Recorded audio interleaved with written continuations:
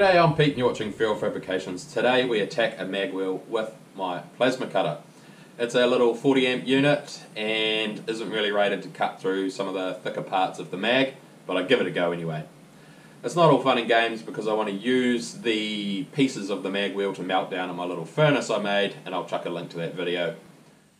So here we go, we attack it with the plasma cutter, and I realise straight away I haven't cranked my air pressure back up on my air pressure regulator on the compressor, so I bang that up to 30 psi and it seemed pretty happy there.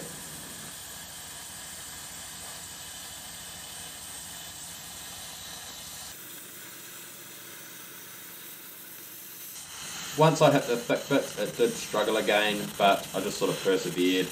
I think what's happening there is the aluminium oxide's building up in the cup and it's not getting cleared out with the air pressure, and that aluminium oxide isn't conductive, so eventually the arc stops conducting to the workpiece and you've got to sort of move the torch along to some clean aluminium.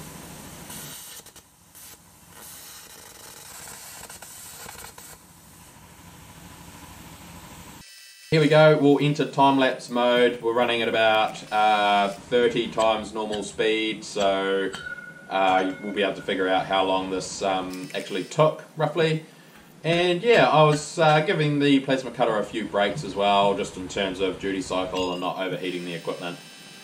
And with a bit of help from the hammer, you know, we managed to break this mag wheel down. So enjoy the little sped up video footage of just absolutely destroying this mag, so that I can put it on a crucible and melt it.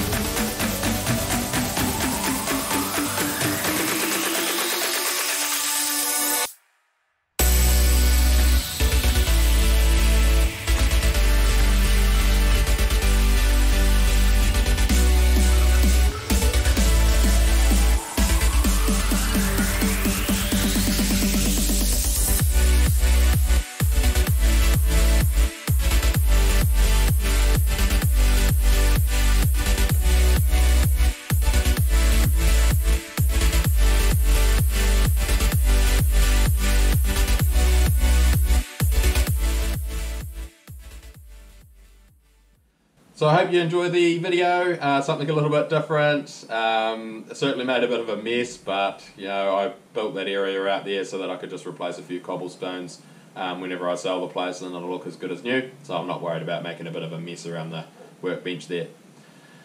So I think we'll show you the burner next video. Hope you enjoyed, and we'll see you on the next one. Cheers!